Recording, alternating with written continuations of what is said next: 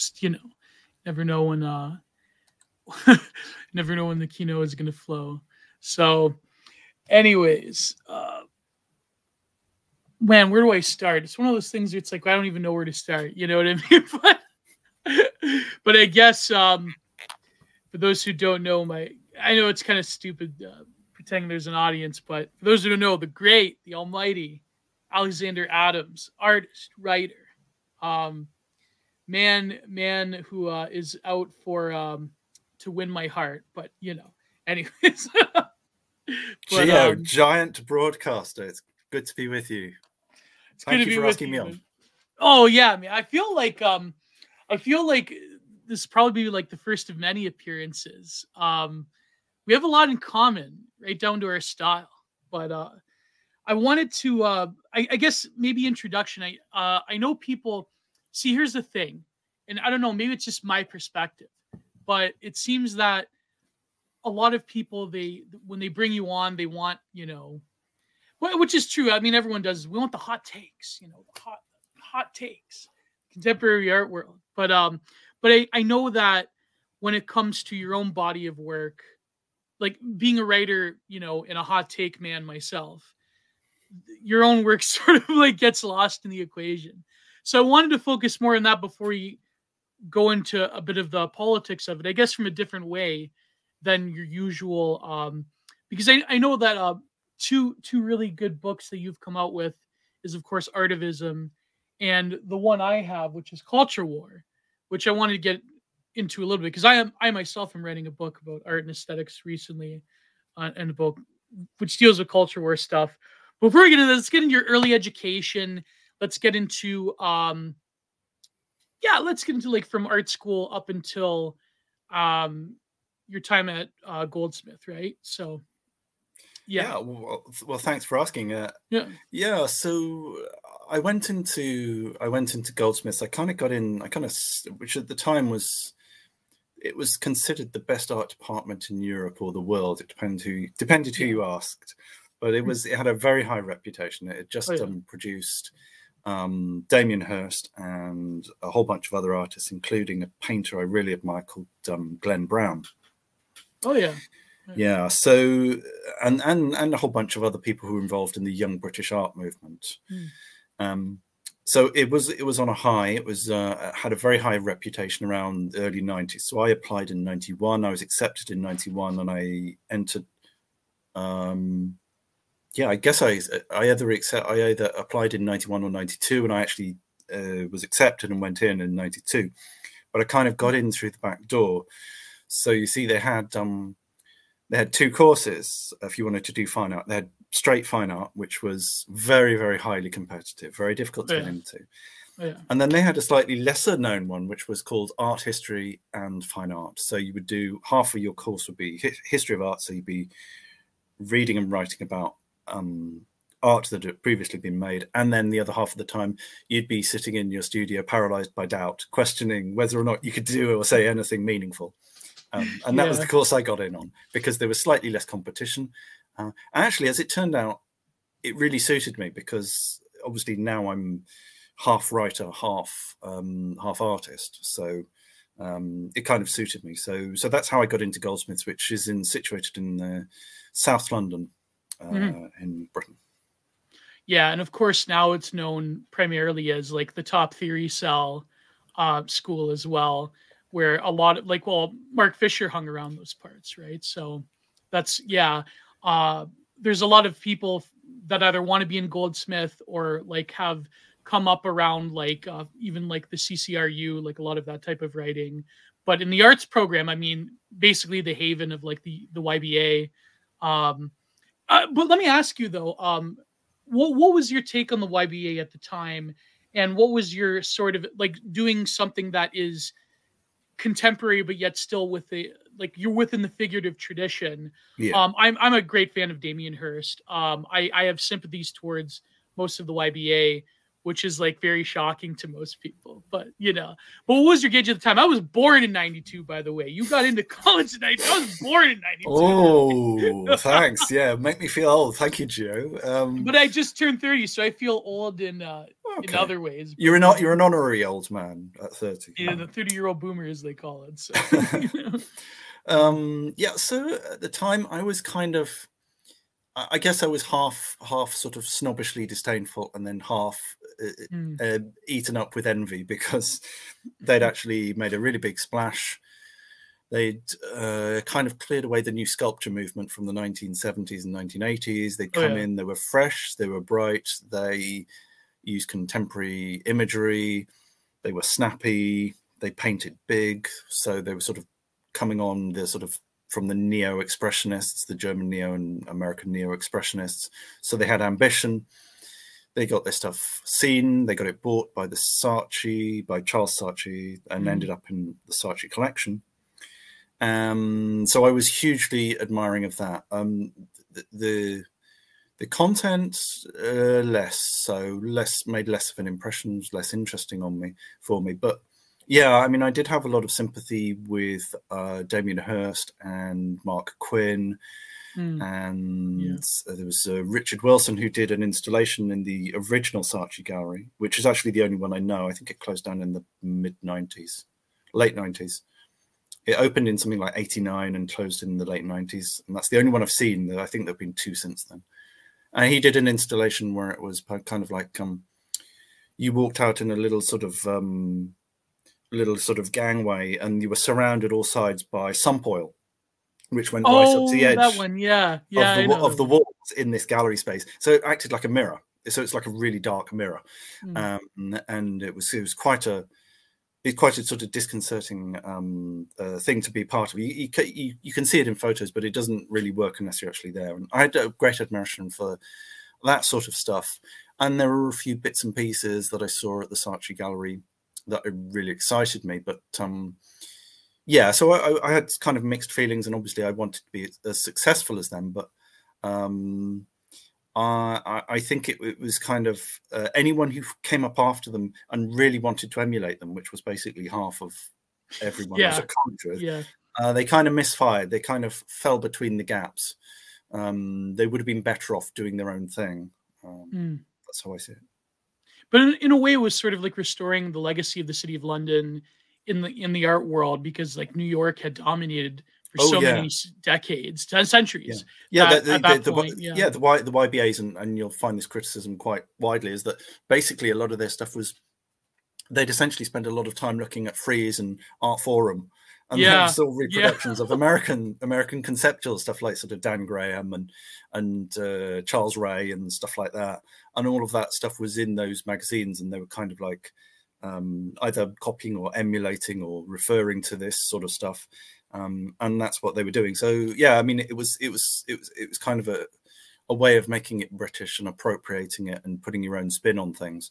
But it was very much influenced by American art, making it posh and poppy, and that's sort of the British style that was come to know. But like well, Damien Hirst, I mean, I really loved. Same with Mark Quinn. It's sort of like the meditation of mortality and death, but I guess like he really played the kayfabe heel of the art world, and I think that's why, to use a wrestling term, that's probably why like he's gotten so much infamy, because I mean, at the end of the day, you could say, well, it's a shark in a tank, or it's polka dots, or it's, a decaying cow's head with flies. But there's something conceptually there that I always found exciting and interesting. It's beautifully concise.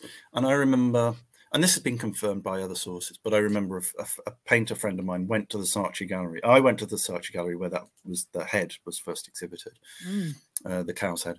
And he kind of, and being a painter, of course, he recognized when Francis Bacon went up and had a look at this head.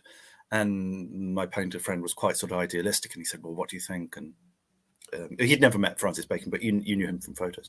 And Francis Bacon said, well, I think it's quite good, and of course he would say that. But obviously Damien Hirst was taking a lot from Francis Bacon, but the clarity, the preciseness, the tidiness of the vitrine, it goes very well with something quite messy. So you have the messiness is accentuated by the clean lines, and the clean lines are accentuated by the messiness. So it's like when you put complementary colors together, it sort of emphasizes each aspect. So it works really well. So I really like some of those early stuff that Hirst did.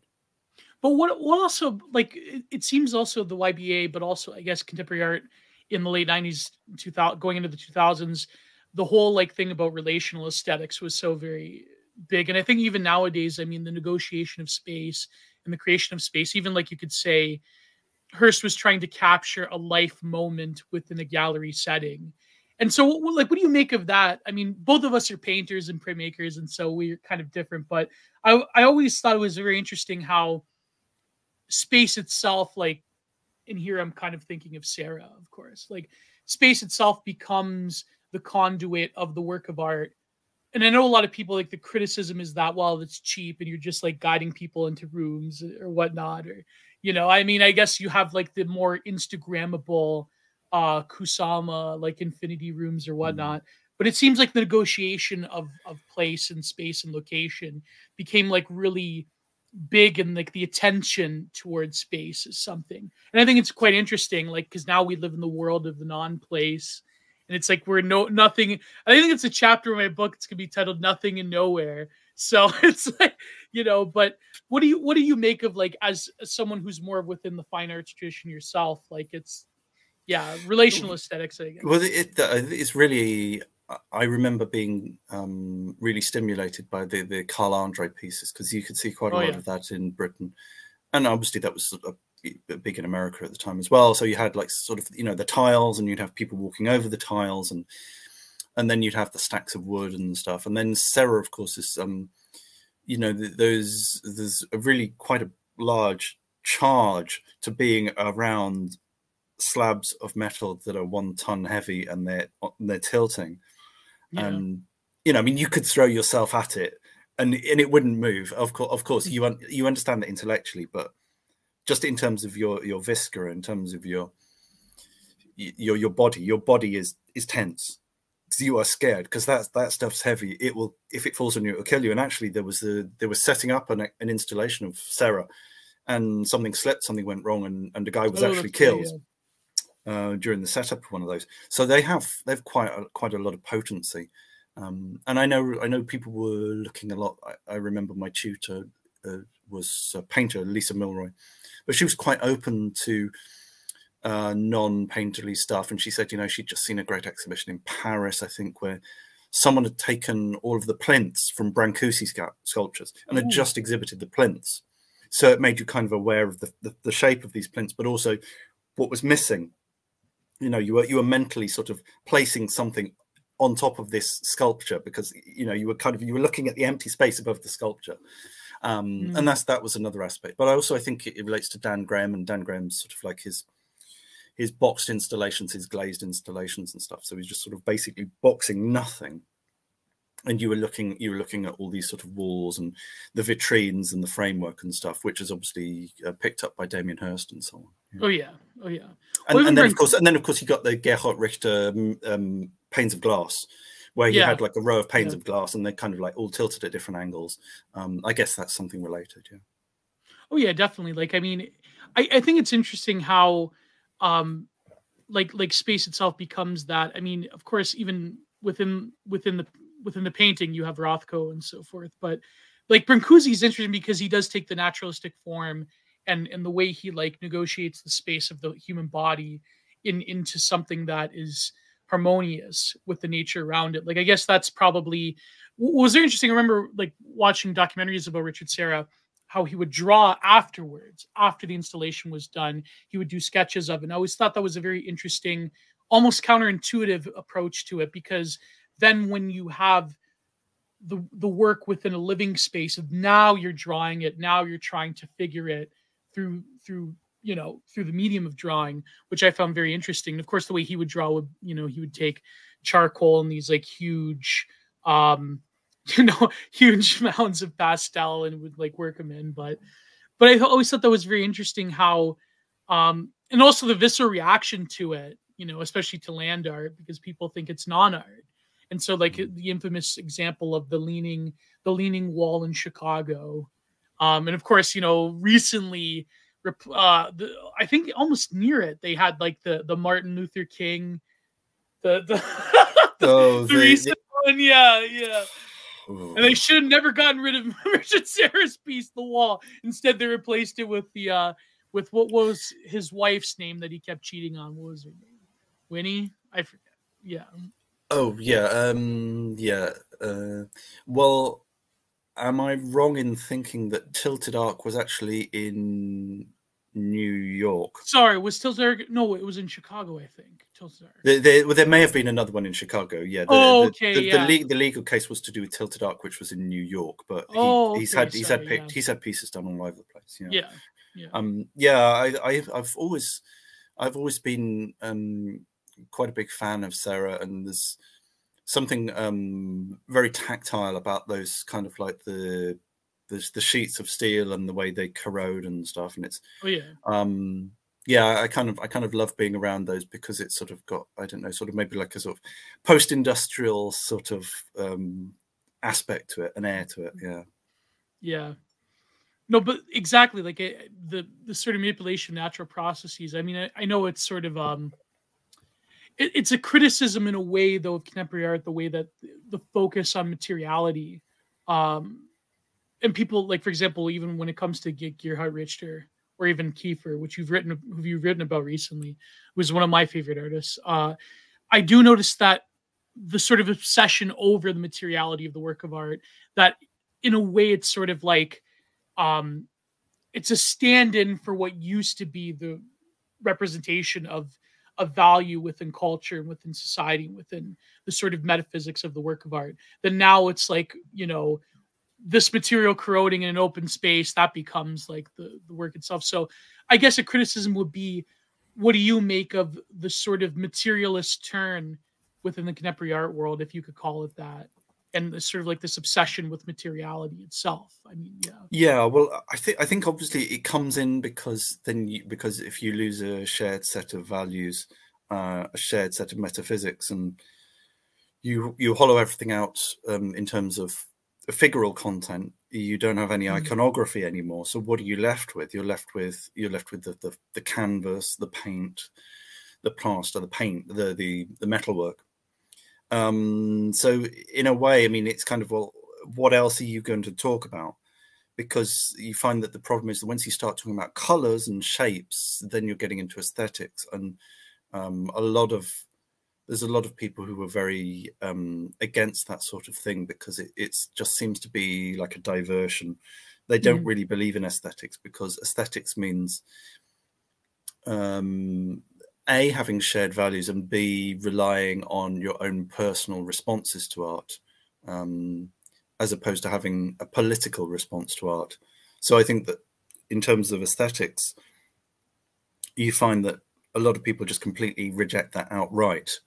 I once, as I mentioned in the Cultural book, I once read an entire book on contemporary art, and there was not a single sentence devoted to the appearance of any work of art. Nothing at all. It was just the artists, the ideas, references, literature, other stuff. It was never, I looked at this picture and this is what I saw, and this shape in this relation to this color, or this figure in relation to this landscape or space, or there was nothing like that at all. It's just kind of scary. And in a way, I think maybe it probably comes from, genealogically, it probably comes from, like, by the time you get to the 70s, you have like the minimalists, you have the erasure of the artist in the artwork.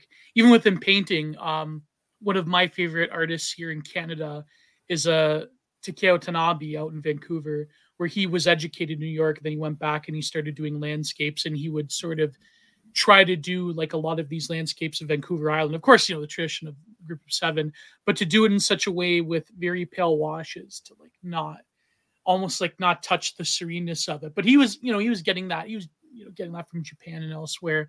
But I noticed that like there was this turn where the hand of the artist, it's him or herself. I guess nowadays their self, right? But the hand of the artist becomes irrelevant to the work of art. And I guess, and found art does this as well. And people, have done this very poetically, but it seems like now that's carried on in one way. And we'll get into like the woke political art eventually. But yeah, I guess it comes from that tradition, right? So yeah, I mean, there's kind of like there's an accelerated depersonalization and dehumanization of work, and you find that a lot of political commentators and so forth, they're quite keen to get away from that. But I have to admit that's not an area that I've followed up in any of my reading. So I mean, you'd obviously know a lot more about sort of like the transhumanist stuff and you know, sort of post-humanist art and so forth. But yeah, I mean, there's clearly a great discomfort about there's great discomfort about craft. You're expected to do something very, very well, but you're not expected to have any particular craft or to inherit any craft. Because I think the problem is once you get into craft, you naturally start talking about the nature of materials and the way to treat materials. And there's a good way to make art. And there's a good way to handle materials. There's a good way to, and that comes from tradition. But tradition is only built up because it's lots of people doing the same thing again and again and finding that the same thing is always true. So, of course, if you don't believe in tradition, if you hate tradition, if you hate that sort of that lineage, as it were, the craft lineage, you've got to cut it off. You can't allow people to build up a craft, especially a craft in an established form. So you might have, I talked about something like neurotic craft many years ago. I talked about the idea of a neurotic craft. So you're allowed to be really, really craftful and skillful about gluing globs of polystyrene together or sculpting in dust.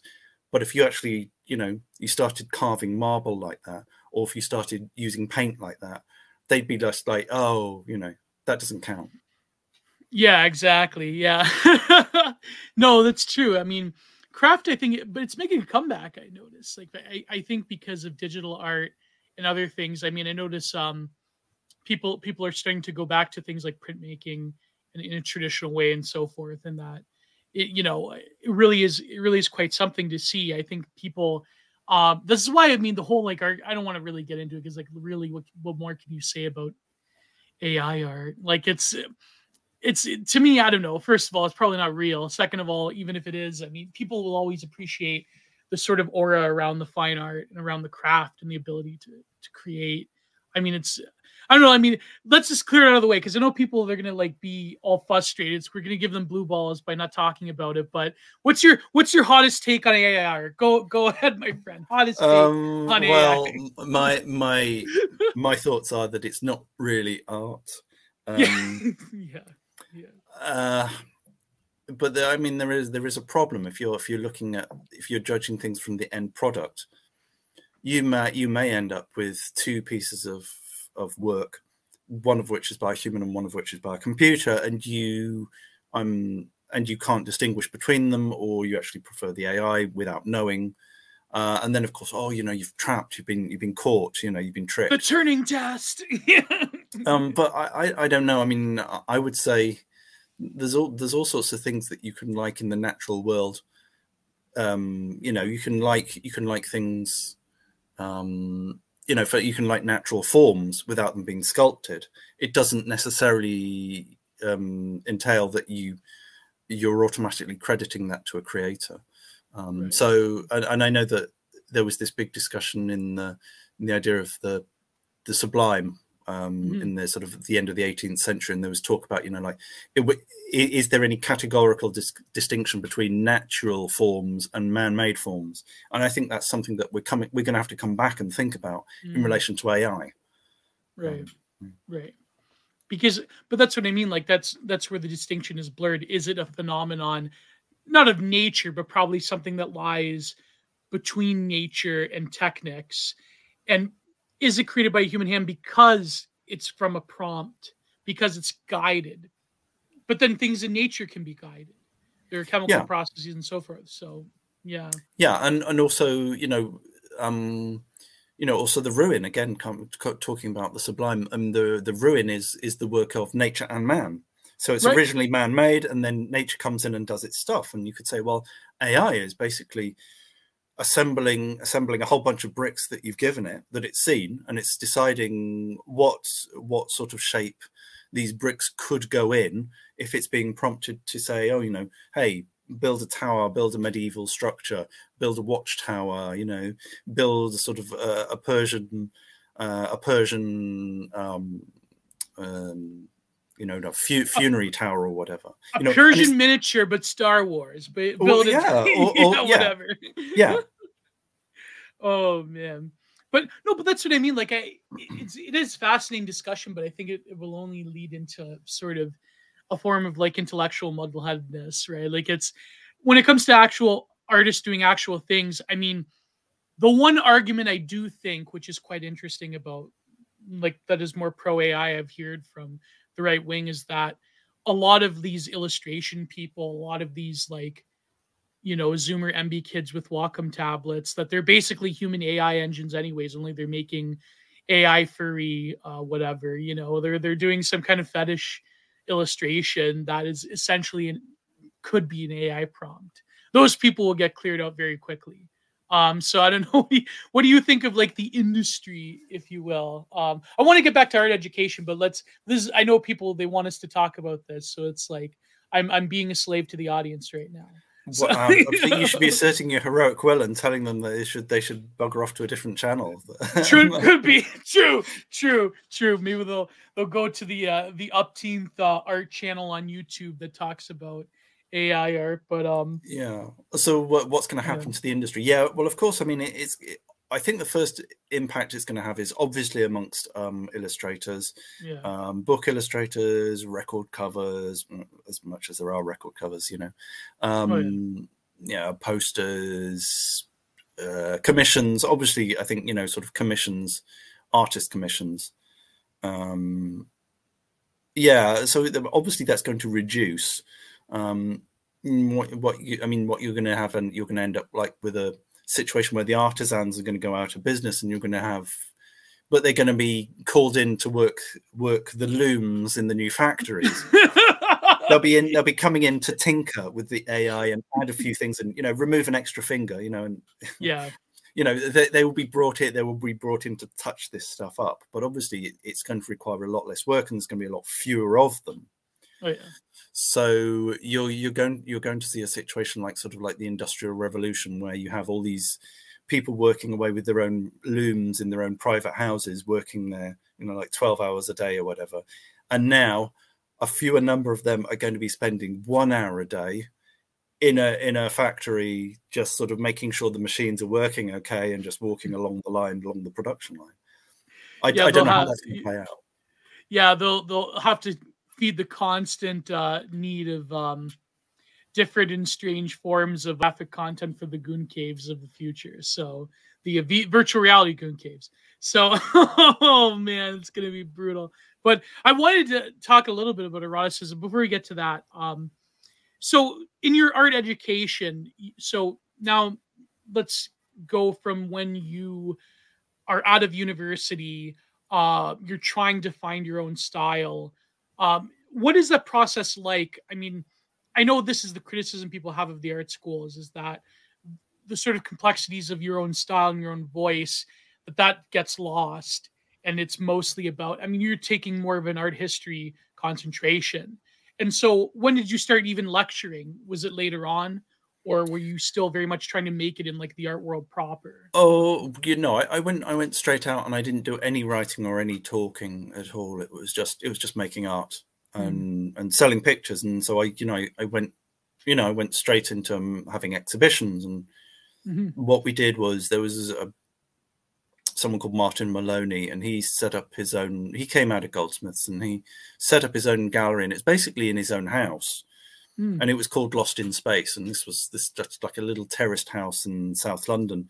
And he just like he had a couple of spare bedrooms, and he had a living room and you know, a stairwell and stuff. And he just put his friend's artwork on the walls, and he'd sell stuff occasionally. And so we did like a knockoff version of that. So yeah, we had access to a house, and basically we filled it full of all our stuff and invited, you know, various prominent people to come and see, and none of them came. Oh my god. Oh, that's. But hey, you got to take your lumps though. That's the thing, you Yeah, know. and we didn't sell anything, and the only people who came were just kind of like our friends and relatives. And I think even they were a little bit embarrassed by the show. But yeah, so anyway, we were going straight into making shows and stuff, and selling stuff, and I worked with a bunch of commercial galleries, and they all have fairly. They all had, if you look down my CV, you actually find there's a whole bunch of galleries there, and I was moving between galleries because I wasn't selling that much, and also the galleries were going out of business. Yeah. So I was just like, I had a show, had a couple of shows, sold a couple of pictures, doing quite well. Oh, let's set you up for another show, and then the gallery closes down, and then you move to the next gallery, and so on. So I was doing all of that straight away. As far as finding my voice, I mean, I kind of knew what I was interested in. I knew what I was interested in making. So that wasn't so much of a problem. It was more a problem of finding an audience and making a living. And so I was doing that for 10 years. And then I moved to Berlin. And that's when I started doing a lot more writing, because I didn't have any connections over in Berlin. This is Berlin, Germany. I didn't really speak the language, so I was kind of a little bit isolated. So what I did was I started writing art criticism, art reviews, giving talks and so forth. And that was great fun. That was very productive. And so at that point I was doing the art and the writing in tandem, and that's carried on ever since. Yeah, similar to me, but I mean, of course, all this happened online. You sort of, the more you produce, the more you write. And it seems that nowadays the artist is obliged to write about their own cosmology, if you will. Well, that came in very much in the 90s. I mean, we were sort of schooled on how to talk about our art at Goldsmiths. It was very much a part of the education process. So you went into these group tutorials, and you'd be invited into this room, and you'd have like 3 or 4 artists, but student artists would put up work on the walls, and you'd spend an afternoon talking about it, and the artist would be forced to sit right next to the pictures, and they would smoke, because this was a time when you could smoke in art school, and they'd be chain smoking and really nervous and sort of hunched over, muttering away, chain smoking, the cigarette trembling in their fingers, and they would try and explain what this sort of nonsense was that they put up on the wall. And so you were grilled, and people asked questions, and it would get quite competitive and quite confrontational. Sometimes you'd have like people bursting out into tears, or people threatening to fight other people or something. And it was quite gladiatorial. So it was essentially sort of the prototype of the internet sort of flame war. Yo, man, yeah. So but you were encouraged to talk about it, and to think about things and frame things in terms of words and also theory, although a lot of us tried to evade the theory. I mean, I certainly did. So yeah, I mean, that was kind of starting up in the late 80s and early 90s already. Yeah, and then it becomes, well, it really is indicative, I think, of like the age of the artist is a self-contained unit in a cosmology within themselves, and they have to sort of speak about that, and they have to sort of explore their own world.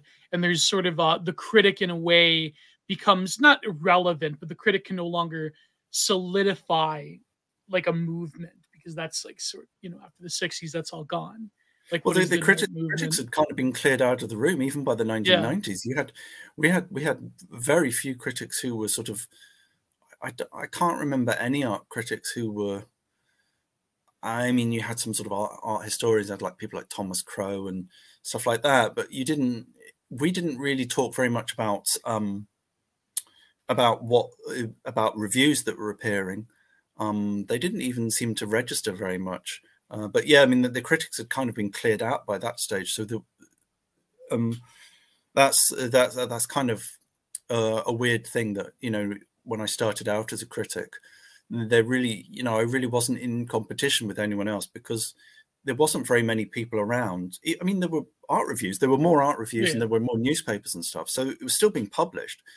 But I don't think any of it made a real impression on me. So it was kind of like I was stepping into this field, and it's like there was, it was really empty. There was no one else there apart from me. Obviously, that was, my ego. That was my perspective. But no, it's true. I mean, it's if you like read about like for example, the artists in New York in the 50s and 60s, it was like they were huddled around those art reviews. It's like the Oh yeah, yeah. journals were like it was everything, right, to make it. But now it's like, I mean, even nowadays, I mean, you still have critics. I mean, you'll have like the big like towering pop critics like our favorite guy there in New York, you know the one, right? Jerry Saltz. Oh yeah, But yeah, yeah. yeah. But I mean, apart from that, I mean, basically the artist is reduced to being a critic as well, or at least being able to verbalize what they're doing, which some people think is terrible, like because it's getting rid of the magic of it. But I don't know, like I mean, maybe I'm just defending, like me and you were similar in that we're both artists and critics, but maybe I'm just defending our what we're doing. But it seems that it's a curse and a blessing in some ways. Like you can talk about your own artwork, but then maybe you're robbed of that other perspective by someone who is more trained in the word rather than Yeah, so I mean, creation. I've got a bit of that training because I did it at college, but yeah, I mean, I find that I'm noticing stuff in art that I think critics probably wouldn't notice. You notice when people Mhm. fudge stuff, you know, when people are covering up stuff, you know, when they've, but Yeah. also conversely, you know, when they've done something that's really difficult, Oh yeah. and you can say, look, that's really tricky. He's really played a blinder here.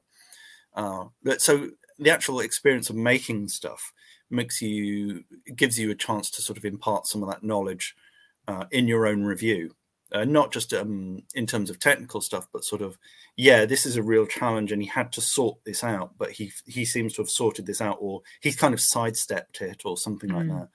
And that's kind of interesting because you're bringing extra information to the table that a critic wouldn't have. Yeah, exactly. Yeah. It's true. Even like I noticed, like when I even review works by, some of my favorite artists, like you could see the steps that they were probably going through and the way that they're approaching it. So yeah, that is very valuable. Whereas a critic, I mean, I frankly don't know why Jerry Saltz is that popular. Maybe he's been propped up by some very moneyed people in New York, but I mean, we can only speculate. I don't even think his insight is that particularly good, though. That's the thing. That's the problem. Like, if you're gonna be a critic, be a good critic. Don't just, I remember there was this one video I talked about in a YouTube video where he was in Instagram, and it because he's friends with Carol Dunham, by the way, he's best friends with him.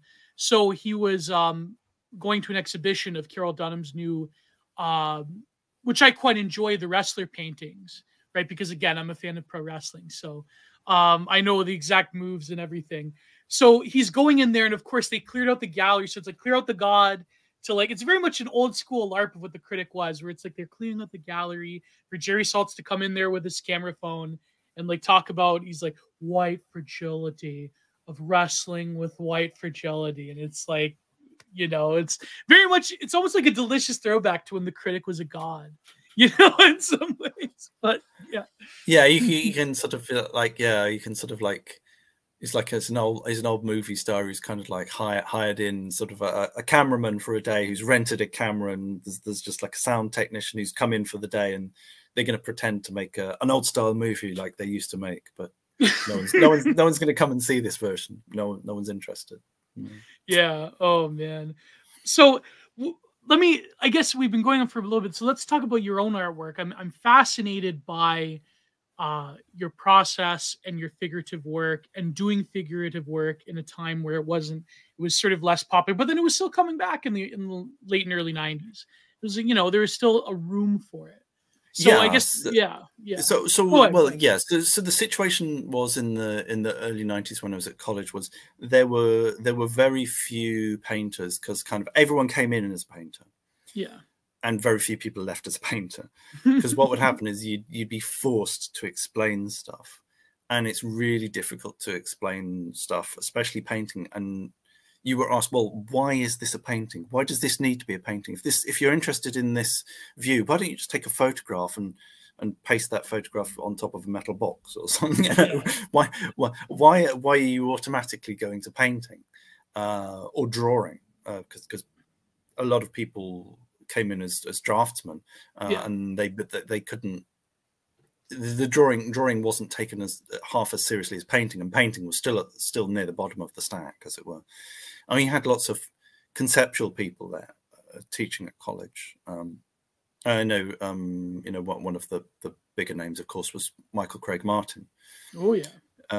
It wasn't conceptual per se, but I mean, he was no painter, and so you'd be going into these tutorials, and you'd kind of like each year you'd see these guys who'd come in as painters alongside you, and like now they were doing performances, and it's like, oh, okay, goodbye, friend, farewell.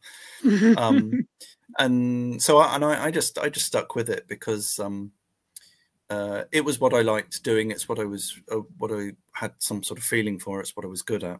So I carried on doing it. And I remember that I was painting in lots of different styles. I was trying to be a little bit postmodern, and it didn't really work for me or work for the ideas. And my tutor, Lisa Milroy, said, well, this is really inconsistent. You know, I like this aspect, but then you're doing this, and then you want to do sculpture, and then you said you wanted to do these installation things with vitrines and whatever. What are you on about? You know, like this is all over the place. I need some consistency. And I was getting this from the group tutorials. You know, you got to be more consistent.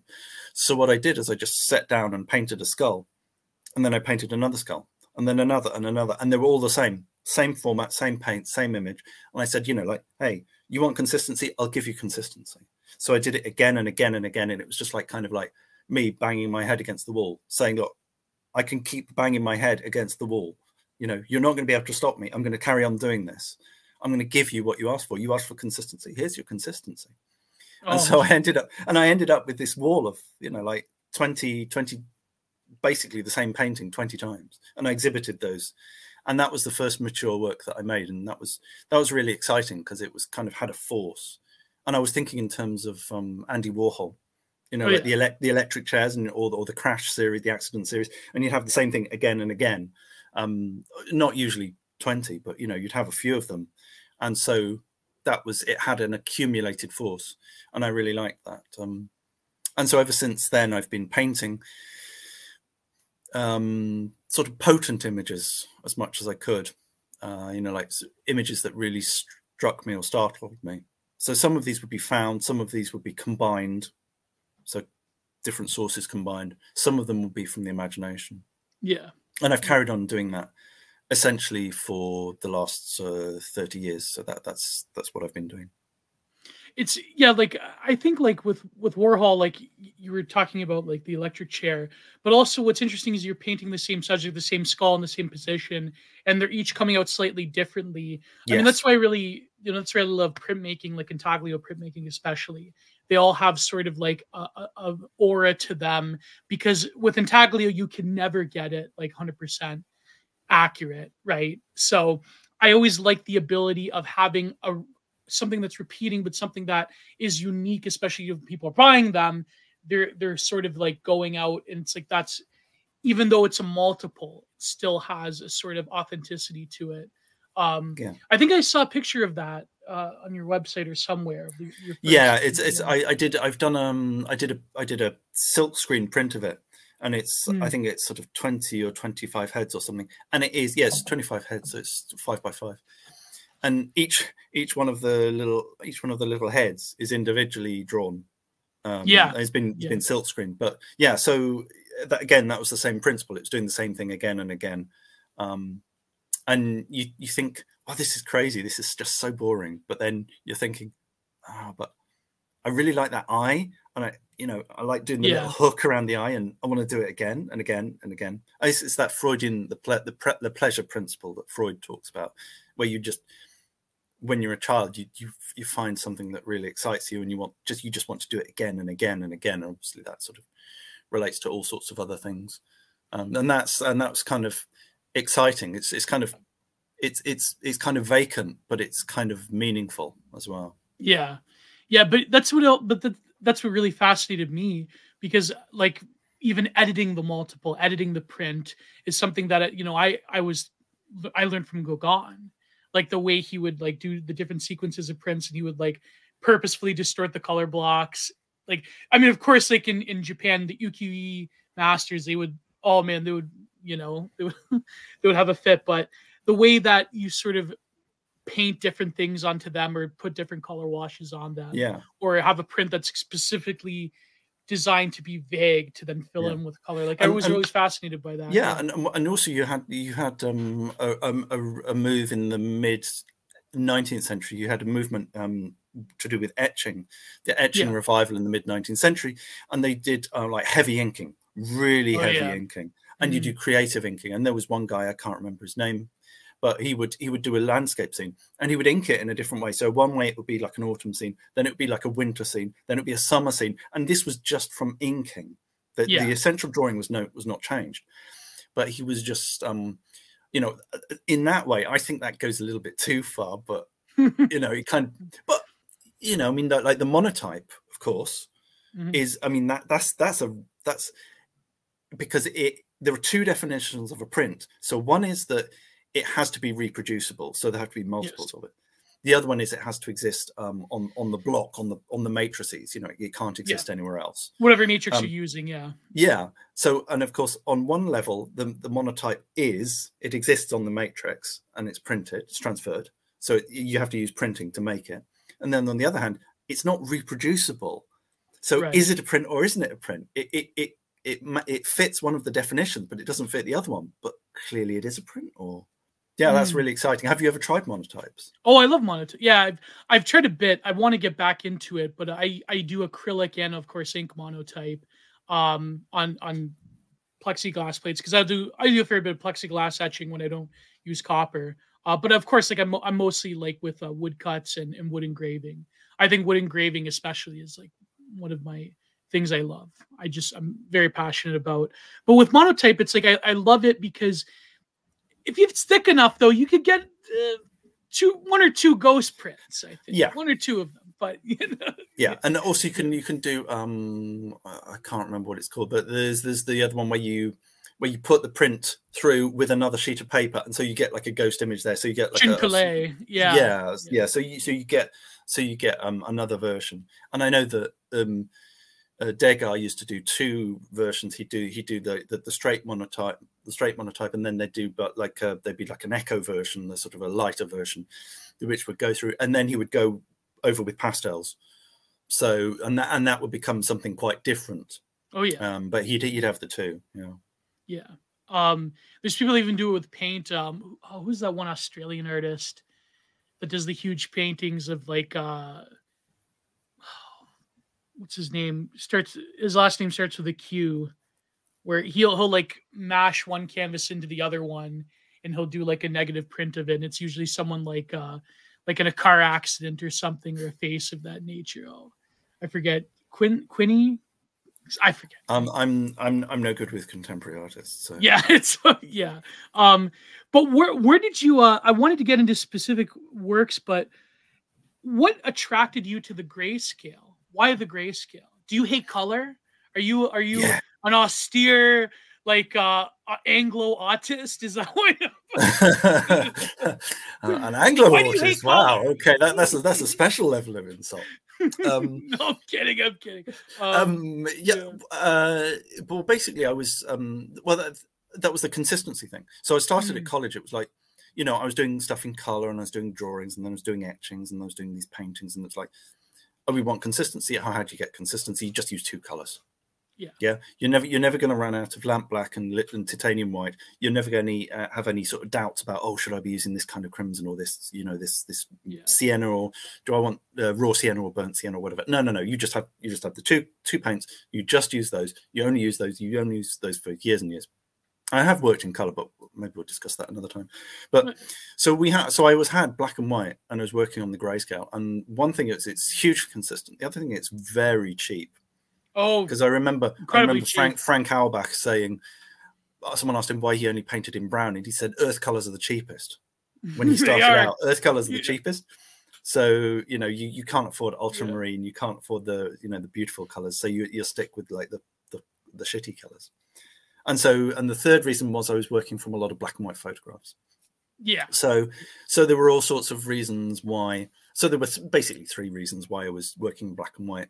And also I loved the effect of having, because I was working this way essentially for like 30 years. So you can go through all of everything that I've done and just pick out a painting from like 3 different decades, and you can put them up on the wall and you won't know which decade they're from, and they're going to hang together, and you're not going to have a problem with you know, sort of the evolution of my color use or whatever. It's just going to be 3 pictures and they're going to interact perfectly, and you can do a mix and match with anything that I've done pretty much.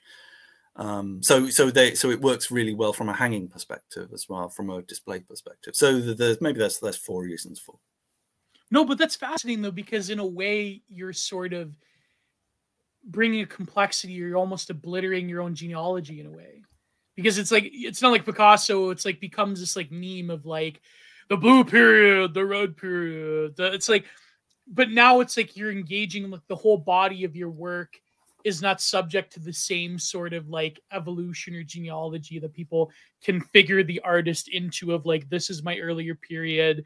This is when Joseph Beuys started doing like, you know, found art or whatever. It's like, now it's like you can take one from 1997, you can take one from 2007, and one from hopefully 2027, and you know, and put them together. Yeah, God willing, right? But I find that fascinating with the grayscale, because, for example, your landscapes, when I look at them, they do have that austere northern quality to them. They're very cold. They're very frigid in a way. Well, I mean, the you know, the winter ones as well. But there's this one where you're doing this like this abandoned castle. I remember looking at it, and it was very like, I could almost think of like very very northern, very like Edvard Munch. And you know the one I'm talking about, right? The castle one. Yeah. Yeah, that's something that I spent a lot of time thinking about. I was always very interested in snow painting and snowscapes, also in nocturnes as well. I never quite approached how I would do a nocturne. It's something that might be an interesting subject for me to tackle. But yeah, so I was really interested in painting of snow. Also, it's quite exciting when you have a reverse, where you have like a light ground which is covered with snow, and then you've got a dark cloudy sky. That what it does is it inverts the normal way you see landscape, because normally you see landscape with a dark ground and a light sky. If you reverse it, it's automatically exciting, it's automatically dramatic. And that's something that I found sort of, you know, it excited me to try and paint that again and again. And I was looking a lot at, you know, paintings by Munch and Caspar David Friedrich and Caspar David Friedrich, other people, So and that really stimulated me. And I actually had this idea I was going to go and live in Norway. As it happened, I only got as far as Berlin, because I was just basically going to go up north, up to Norway. But I got to Berlin and I started, you know, looking for jobs so I could support myself up in Norway. And I thought, well, I can teach English, but the only problem is, of course, everyone in Norway already speaks English. Who are you going to teach English to? They don't need you. They didn't need me. So I never got any further north than Berlin. But yeah, I've got a great love for Scandinavia. No, but it's true. I almost see like it could be a black metal album cover. It could, like, you could, but like you're seeing like the reversal of the image. Now the sky is the one that is filled with color. It's the most exciting. That it immediately evokes sort of like the haziness of the landscape. You know, it becomes something different. The character of it is different. It's very fascinating the way that you're approaching it. Something that really excited me when I went to Sweden, northern Sweden, was that they said that you're going to be really surprised by the landscape, because when you get there, the air is so clear that you normally get this sort of aerial haze. You get a blue haze at a distance because of the particles in the air, because there's dust in the air or water in the air. But you go to a place where the air is clear enough, and it's shocking. The horizon is almost as dark as the land that you're standing on. So it's a real compression, and that was quite exciting to see. It's a difficult thing to paint, but it's an exciting thing to see, because it doesn't look as convincing. It doesn't look as convincing. It looks as though you've kind of like you've temporarily lost the ability to paint distance in landscape, because it's so easy. The Italian painters could do it by sort of thinly veiling, you know, like the Leonardo paintings and the Raphael paintings got these tiny little mountains at the distance. They're tiny blue, just like a little smudge. It's like the painter you were talking about earlier.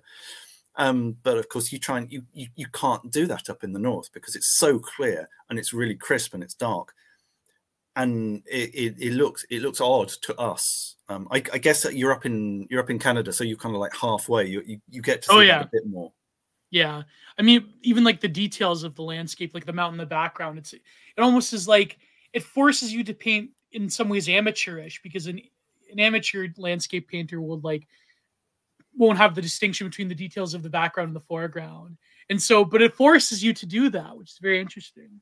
Yeah. Yeah, so you've got painters like Harold Solberg and Astrup, Nikolai Astrup, who are two Norwegian painters, also to a lesser degree Munch as well. They do that. They do that thing of the really, you've got really bright, strong colors for something that's up against the horizon, and it just seems weird. It seems like it's like a stylistic affectation of the Norwegian. Why would they do this? This must be their national style. No. It's to do with realism. It's to do with the way you see things, because the air is so clear there. Yeah, and that's something that you only notice once you've actually been there and seen it for yourself. Yeah, very interesting. I mean, starkly different from the English landscape. Yeah, absolutely. I mean, I mean, between Turner and Wasson and the watercolorists, like it's all about. I think that's why watercolor really took off in England, because it was like about the haziness, the dinginess, the rain, the way you could get the rain, the fog. Yeah. It's absolutely. I mean, it's the quintessential English way of painting. It's actually something that I've not done very much. I feel a little bit guilty that I haven't. I've done like ink washes and stuff, working in one color, but I've not done very much watercolor work, and I've not done very much sort of I've done drawing out in the landscape, but I haven't done painting out in the landscape. I think that's something I would like to try in future if I have enough time. Well, I mean, there's 100 things that you want to do if you had Me too. 100%. I wanted to talk about your approach to the figure and the nude, but there was one painting I'm dying to ask you about because it really struck me. Was Boy C, I believe it's called Boy then C. Yeah. I believe you did this version C. Yeah, version C. Was this around 2001? You did this or so? Yeah, it was. Let me look it up. 90. I think it was. There were 3 versions: A, B, and C. I think it was virtually from 98 to about 2000. 98 to 99, yeah, 2000. Yeah. So what happened was I found an image of a boy standing up against it's a concrete pillar that supports a street lamp. So it's a street lamp pillar, but of course it looks quite sort of stone-like or wood-like. And what I've done is I painted him and I've erased the face. Yeah. And that painting that you talked about, the version C, that actually was bought by the National Museum of Wales in Cardiff. Ooh. So it's actually in a serious museum, which was a great honor. Yeah, so that was kind of like that painting actually was really, really tricky, because I thought, because I know I'm going to erase the face, and I'd done the 2 other versions. So version A is quite small, version B is slightly larger, C is the largest version, and I erased the face, and I thought, oh no, man, I've gone too far. There's just too much. There's too much liquid. It's too much. It's too watery. Yeah. I'm going to have to scrape it off and repaint it. And I was just like, oh damn. And I went away, and I was kind of like, I felt like I've blown it. I'm gonna have to, next time I go into the studio, I'm gonna have to sort it out. And then when I went back in, it's just like, oh, actually, ooh, that works. It's just on the edge of being too much, but it's just enough. Yeah. But what I really like about it, like even looking at it, is that in a way, it implies a sort of a history that is being erased. Like it's very much quintessential, like England, Wales, Ireland. Like it's very much, you could see like the coal mining towns in the background, and they're sort of receding in the background, of course, because Maggie killed them. Maggie, I can't believe you got rid of the coal mines. Yes, but it's very much like it could be a lot of British music as well as kind of like that. Like one of my favorite bands is Porcupine Tree. They have a lot of this sort of like very somber songs that talk about like growing up in sort of like, you know, those council flats and so forth. And it reminds me of that sort of the pull into history, because you don't know if it can be a boy that is in the 70s or in the 90s or so forth. It just, of course, like I always painted like faceless figures because I was terrible at faces at the time. But you know, I mean, so it's compensation for lack of skill. It's a skill issue. But what I really loved about it, because then you also have the pillar that is a monolith of that history. And so, was that your thought process when you immediately saw that image? Was it implying like it's something very, very like English about it? I guess you could say. Yeah, because it's a guy. It's actually a boy in the school uniform, and you can see kind of like his shirt's a little bit untucked. That's so what it he's is. he's a little bit scruffy. He's this is a working class area. You can tell by the types of houses there are in the background. They're not very detailed. There's a car parked on the street. Yeah. You know, it doesn't look like anything special, and it very much is. I mean, it struck me as a very quintessentially British scene. I don't actually know the origin of the photograph, but it struck me very powerfully. And you've got the lone figure up against the armature, and religious people, forgive me for saying it, but it reminded me of a crucifixion. You've got 100%. You've got the lone figure up against the armature, raised, isolated, in a public space. No it's hiding. in the middle of the piece, though. It's in the middle of the picture. It's absolutely central. You know, it's like the center of a triptych. So that was something that really struck me, and I thought, oh, as soon as I saw that, I thought, I can use that. I can use that. I know what to do. I know that feeling when you see an image, right? You just have to do it. Like it's but that's really funny, because it does imply sort of which I guess is your latest book, is like this sort of crucifixion of history itself that is being erased.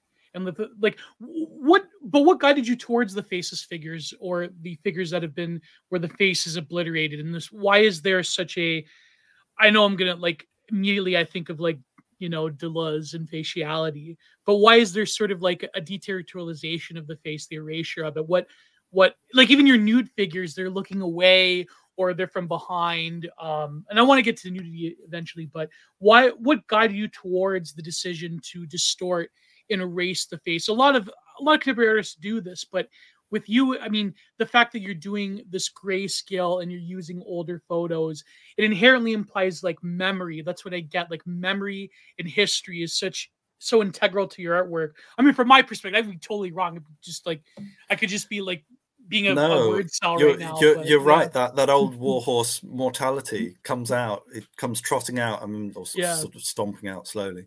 Yeah, it's because it's to do with memory and loss and things passing away. And obviously, some of the photographs, some of the source images I was getting were from newspapers, and they were like from obituaries.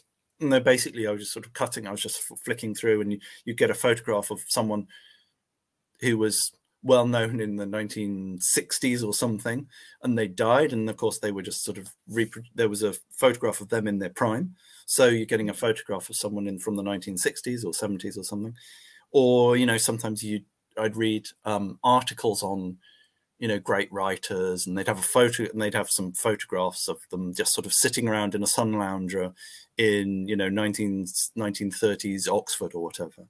And so you'd end up with these sort of little clippings, and you can tell by the clothing it's not now, it's sort of Edwardian, or it's 1930s or 1950s or something. So you've got that aura of something past. And of course, logically speaking, that of course these people are gone, and of course temporally speaking, they're kind of gone the next year anyway. They're wearing different clothes, they're in different places. That was another summer, that was in the past. But they're sort of forcefully cut off by the caesura of death. Right. And yeah, so the erasure of faces is very much to do with mortality, and also to do with being cut off from tradition. So I wanted to do kind of portraits, but I wanted to do them in the most indirect way possible. Not in an ironic sense, not in a sort of postmodern ironic sense, but like I really wanted to do them, but I didn't know how to do them. I didn't know if I could do them, if I could do portraits straight. Maybe they just done that corny, or like I was kind of refusing to be in the place and time where I am now. Maybe you can't do a just a face now. Maybe it's not possible now. If you're Mm. a thinking conscious artist in the year 2000, you can't do it. Yeah. So I was like, well, maybe I can do it indirectly.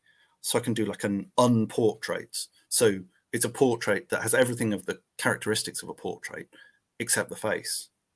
Right. So it was kind of right. like, it's kind of like a riddle. And maybe, I don't know, maybe I was just trying to be too clever, but I always thought that the best pictures had a kind of emotional potency. And that was exciting. And also, I know I noticed something also growing up in the 1980s. You'd have documentaries on Northern Ireland, and one of the characteristics of Northern Ireland, which was very divided then and still is to a degree now, they would have murals on the wall of that's right from the nationalist side, which is the Irish Republican side, and then the Unionist side, which was the sort of the British side, Ulster Cavalry. Yeah. So, and they'd have basically icons of their heroes, or of soldiers, or of, you know, freedom fighters, or whatever, you know, however you want to phrase it. And of course, every so often, you know, the people from the other community would go out with a paint bomb, and they'd throw the faces, and they'd erase the faces. So like the erased face and the brick wall and the sort of the rundown 1970s appearance of a town, for example, in the Painting Boy version C that we talked about, that was so redolent of me growing up in the 1980s and just absorbing the strife of Northern Ireland. And that was kind of like characteristic of the period. I think anyone growing up in that time will have had similar impressions. So it was kind of like, how can I make a painting that has the same charge as that? And that's what led me to do what I did.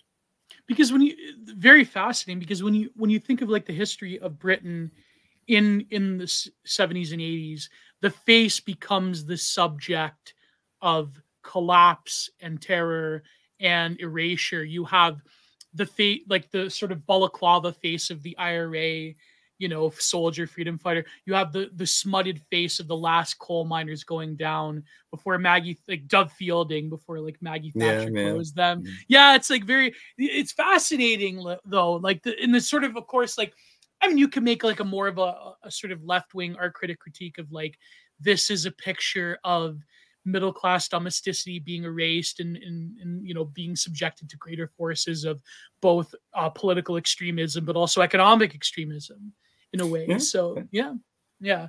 I mean, maybe you'd be adverse to that analysis, because no, I mean, I think people are welcome to come in with all sorts of analysis. I mean, it's not for me to say. There are some interpretations that resonate more and some that resonate less.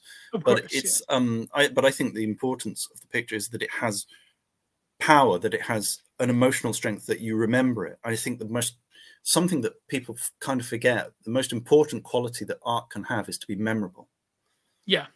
And I think that if more artists today considered that and held that as their kind of the central core of what they did and how they judged work, I think that would completely change their creative process. 100%, yeah.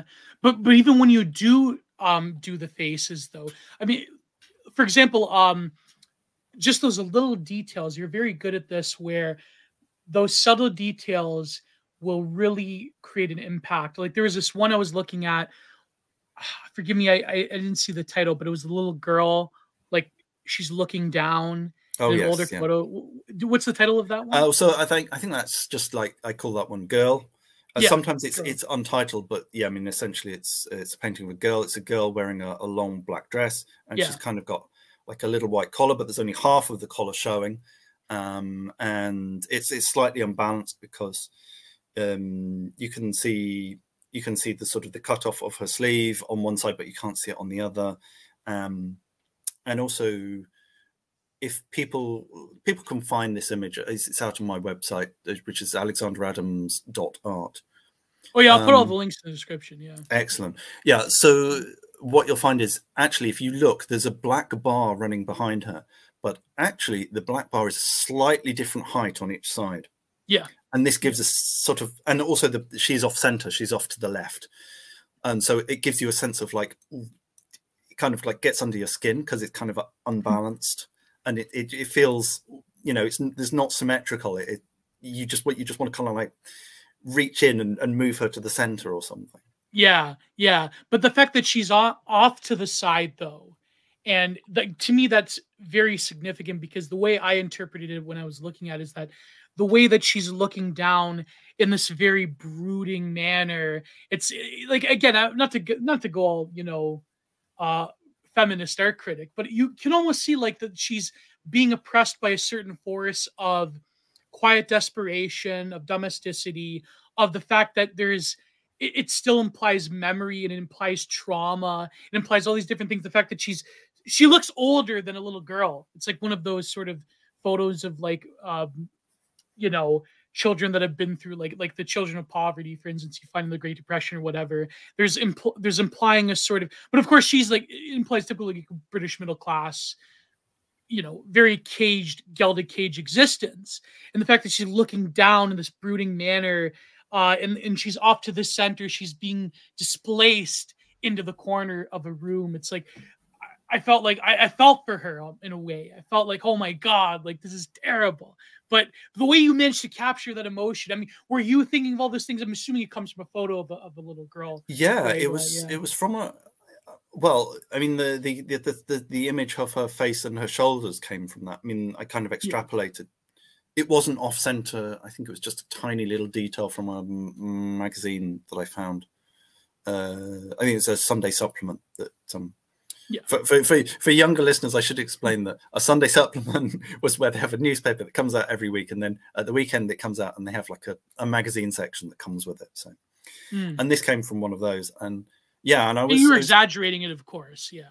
And I'm exaggerating it. I'm manipulating it. Everything I do has been manipulated, has been changed. I've reduced details or I've added things so it's never one-for-one transcription. So yeah, when I was looking at that, I was thinking, well, she looks incredibly vulnerable, and you're thinking, I feel for her. Vulnerability. That's the word. And but then at the same time, she seems extremely, a little bit sinister. And in some ways, yeah, it's like something out of a horror movie. You'd expect her to suddenly look up, and then suddenly, like sort of you'd have the big jump scare. Like you have the orchestral sting. So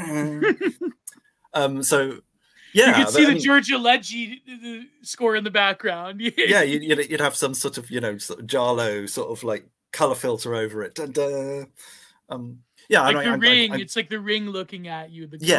So I'm kind of exaggerating, but yeah, I mean, it's got a potency because it's got an ambiguity, or it's got at least two layers. It's got the vulnerable layer, the sort of the sense of vulnerability of distance, of being isolated, of possibly being abused or something, and then on the other hand, it's got this sort of quite very reserved, very maybe knowledgeable or sinister or something with great power. Yeah, something like that. It's difficult to explain, but I feel like it operates on both levels, and that was something that immediately excited me, that I knew that this was the sort of image that I wanted, because it had that effect on me, and if I could paint it properly, I could convey that and enhance it and transmit it to the viewer. Yeah, 100%. It needs to be an album cover. I feel like it could be a very powerful one. Well, yeah. It's offers available, but also I'm going to be making a lithograph edition of that particular image. Oh, funny I brought that up. I didn't even know that. Yeah, because I hadn't told you. I'm planning to do a lithograph at the end of this month, we're recording this in April 2023, and it's going to be my first lithograph for 20 years, or actually 30 years. Wow. Yeah, so 30 years ago, I did my first lithograph, and it wasn't very good, but I enjoyed the process, and so now I'm going to go and make a new lithograph, and it's going to be of that image. Just going to do an edition of 50. Nice. And working directly on the stone. They're going to scour the stone for me, give me the crayons and the touche ink, and I'm gonna draw it out. And that'll be, that's going to be exciting to get into that. Oh, nice, very nice. I think I was going to try kitchen lithograph, but of course lithograph is it's still one of the few print mediums left that has like a very restricted barrier to entry just because of the equipment. involved in Yeah, it. But yeah, it's the least available, especially stone lithograph, plate lithograph yeah, to a degree. But often you find that what's happened is now that they're so used to doing. I mean, they did this back in the early 20th century. I mean, like Bonnard and Picasso and Matisse did it. It was basically you had a transfer sheet, so they had a particular kind of sort of, I think they use mylar now, but it used to be some sort of waxed paper, yeah, and you would draw on the waxed paper and you send through you roll it up and you post it to the lithographer. They bond it to the stone, and then they run off their edition. And so it was kind of not absolutely pure printmaking, which is where you go and then you work on the matrix yourself. yeah. This was kind of like it was almost that. But yeah, so a lot of the stones and the presses are really hard to find. You'll find them in some of the more traditional art schools. But I really like the experience of working on those, and I love printmaking as well. So, Oh yeah, me too. So I'm really excited to get back and to do a print of this one. Do you do any physical printmaking, or do you any intaglio or woodcut? Last time I did some a few years ago. I did some lino cuts. Oh, nice, yeah. And if anyone follows me on Twitter, it's one of my lino cuts. There is my profile picture at the moment. That will probably change at some stage, but yeah, that was a lino cut. I really like the physicality of making the image, and also because you're having to think in reverse, because of course you're subtracting. In this case, you're subtracting, so that what you're doing is you're kind of drawing the white areas rather than drawing the dark areas. Yeah. And also, you know, if you do any sort of complicated sort of multi-stage printmaking, like etching or whatever, especially aquatint, of course, you're having to work back in reverse. So you're having to think about the lightest areas first, and then going darker and darker and darker. Yeah. Whereas naturally, if you're doing like a drawing, you would draw an outline, and then you'd kind of like add a little bit, and then you get more delicate and more delicate and more delicate. So you're having to think in reverse. It's kind of like sculpting, where you've got a block, and you've got to think about all the positive material that you've got to extract. You have to be careful to carve away the material. Yeah, exactly. Yeah. Yeah. I mean, of course, you know, being a printmaker myself, of course, there's little, not that I would ever do this, but there's little tips and techniques with wood glue that you could use to, you know, to put in for your lino cut. Yeah. Fudge certain things. Yeah.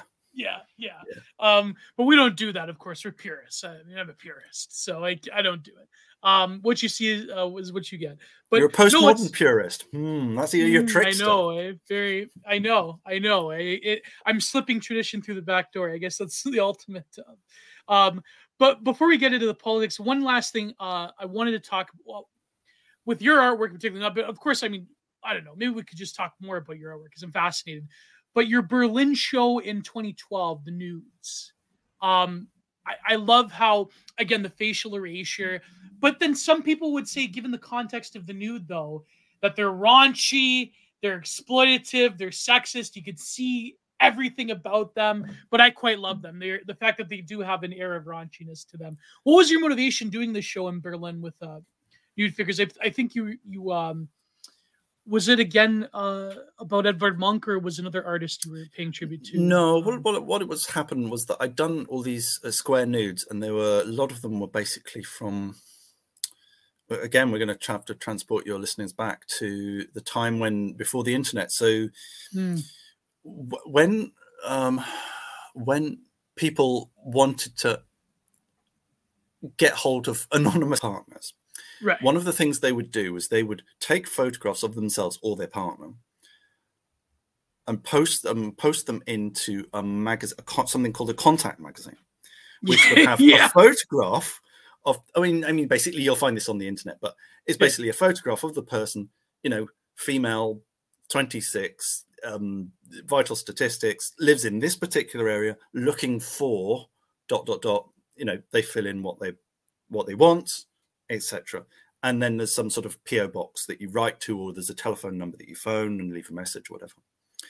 And it was all anonymized. And one of the things that's characteristic of these magazines, which I don't know if they still exist, but they used to put these bars over the graphics over the eyes, so you couldn't see the eyes, and so theoretically you couldn't identify the person from their Yeah, face. that's right. Yeah. And so what I wanted to do is I wanted to do this series of nudes, and they would be modern nudes in a sort of Degas style, you know, trying to, because he was painting the modern working woman, and it was considered quite sort of shocking and, Oh yeah, you know, subversive and subversive to show these women at work and these prostrating and stuff. It's terribly degrading and stuff, but I didn't see it that way. But so I wanted to do something like that, but I wanted to do it with the modern age. So I wanted to do it with people sitting on sofas or on sagging couches or on carpets with horrible designs, or I want them to sort of have wristwatches on and be looking at their mobile phones and have a packet of cigarette next to them, and to make it completely modern, but also try and have some degree of beauty, some degree of voluptuousness.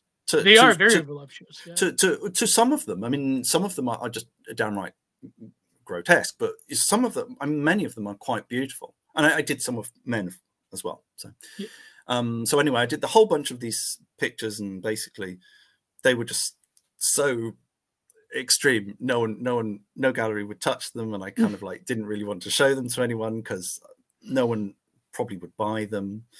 So anyway, but then I was in Berlin, and Berlin's supposed to be a famously liberal city, especially to do with sex. Very much so. Yeah, yeah. Well, tell that to the Berlin girls. They didn't share any of that with me, I can tell you. But anyway, so I had all these pictures, and I thought, you know, I've got this gallery, and you know, I could do it. I could show this stuff, and I did. And it was kind of exciting just to show these pictures of these square pictures. They were all sort of square format. There were some other pictures as well that I showed at the same time of other nudes. But yeah, so showing these square pictures was kind of exciting because I didn't know what sort of reception they got. They got pretty good reception. They didn't sell, of course, but you know. And one thing that I did was I had a little box, and it said, "Post your photograph here. If you post it at the beginning of the show, I will do a painting of what you put in the box." Wow. Now, obviously, you're kind of opening yourself up to all sorts of obscenity and whatever. But they were very restrained. They only put in proper pictures, and I would do a picture painting from one of these photographs and put it up on the wall at the end of the show, so you could actually become part of the show. So it's interactive. Wow. It's kind of a gimmick, but it's kind of a nice gimmick. So I got like 3 or 4 photographs, and they're actually kind of interesting. And so I did paintings, and yeah, and they went up on the wall on the last couple of days of the show, which was kind of fun. Yeah. So anyway, that's how that show turned out. But were you working mostly from photographs, or are there nudes that you do like in the flesh of life drawing? And the life drawings, most of the life drawings are from life. So they are me with a model. So sometimes I'm part of a group, or sometimes I'm working on my own. It's just me and the model, and you know, 10-15 minute poses. Yeah. And so I can only do the outline, and you have to be really. It's really technically difficult to try and get that right in a fixed space of time and get all the proportions right. And you can't really make any changes at all. And to get that done, that's the biggest technical test I think I've ever had, is just to be able to draw accurately and beautifully just with an outline, no shading at all, doing a whole figure in 10 minutes. That's really difficult. Yeah, but the paintings now are not done from life. The paintings are done from photographs. The drawings are from photographs or from life. Have you ever drawn any lovers or any of that? Like I know Lucian Freud, that was his famous. You know, he had to have set whoever he was painting at the time. So well, yes, he did. I think that was kind of like one of his stipulations. Although probably not for Kate Moss. I'm not sure that even he would quite dare that. Yeah, so sometimes they're of lovers. Mostly they're not. I've made a point of not identifying anyone in the square pictures. So if you see a square picture, you just don't know. You don't know where it's come from. So some of those are actually from, so some of those are from contact photographs from magazines. Sometimes they're images that people gave me, and a handful are actually of girlfriends So yeah, they're in there, but I don't identify any of them. So I just leave it to your imagination to kind of guess. Yeah, yeah. Well, it's like I remember one time a few years ago, I was talking about this with Matthew Stout, because he was drawing these cam girls, and I thought that was quite interesting to sort of beautify what is meant for like mass production, in like for lack of a better term, of sexuality, which is the cam girl. Yeah, it's something that's very like nowadays in the age of OnlyFans. I mean, back then you had to work for like you had to work to be a pervert back in the day. Like if you watch older documentaries about alternative lifestyles. But nowadays it's so ubiquitous that to try to take something that is meant for, lack of a better term, industrial output, like a cam girl, and to make beautify them in a way that like the way the Picasso would take product. Like, do you have any though ethical qualms though? I mean, that's just a stupid question though. I wouldn't even want to ask it, but I guess do you think of it in terms of quality, in terms of the way that embody being within duality is related to the work of art and the female nude? Are you thinking through these things, or does it come just like I'm painting a nude from a back page? Well, Yeah, yes and no. I mean, the first thing is that pretty much I think everything's essentially got consent because it's out there. right. Now, obviously, the route that stuff gets out there is not always straightforward and does not always involve consent. But essentially, these are through either things that have been published, or these are things that people have agreed to give me, or they're things that I have done with a girlfriend or with a model. So yeah, so consent is kind of like a component of all of those. Yeah, what was the other part of the question? I guess the way that you approach the female nude and what your motivations are, and I know the answer of in terms of like it is eternal standpoint of beauty, especially in the Western world. In the Occident, it becomes the height of heavenly beauty is the female nude. I mean, people can disagree. I mean, there's a lot of trads that would disagree, but I guess when you're painting them, and some of them, like a lot of women that I've drawn, that I've even painted, they're not what people would consider conventionally beautiful, but they have a sort of a grace to them, even though they come from like less than stellar sources. Even the ones that do look very raunchy and very, the celluloid is everywhere. You make them in such a way that they do come up like Degas or like Monk or like I'm trying to think like sort of like the nude in the like the 19th and 20th century becomes something different. There's a transformation there, and now there is sort of a space. I mean, nowadays it's the obsession. It's part of my book is like you have painters like, as much as I admire her, I do love her work. People, painters like Jenny Saville, like the female body is something a less than conventionally attractive female body now becomes something that is monumental or can have a beauty within the work of art. So are you thinking through these things? Is this like your consideration? Yeah, because obviously, you're thinking, I'm thinking back to sort of Rodin and Degas and Bonnard and, all the way back to the Greeks and so forth. And you're thinking, and of course, this is a constant thread. It's perhaps the only, apart from the human face, it's the only constant really all the way through from ancient times up till now. So if you want to measure yourself up against the greats, and I think if you're an ambitious artist, you do think of this thing. Maybe you don't say it out loud, but I think about these things. I want to be, when they write art history, I want to be up there with the best of them.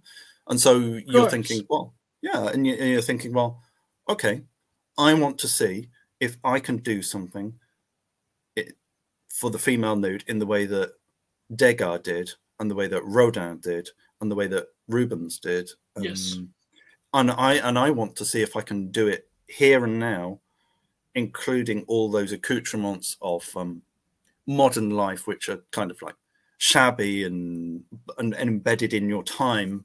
So things like the clothing, the decor, the mobile phones, which are now sort of like 20 years out of date and stuff, all of that stuff.